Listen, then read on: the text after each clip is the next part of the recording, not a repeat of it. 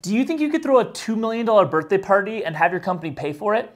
Well, that's exactly what the now ex-CEO of Tyco, a $50 billion company, Dennis Koslowski, thought he could do.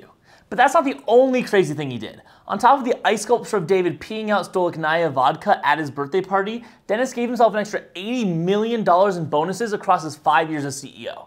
And he had the company pay for his $30 million New York penthouse, which had $6,000 shower curtains. Eventually, his gross misuse of the company came to light, and he was sentenced to 25 years in prison. But he only served 9 before being released on parole.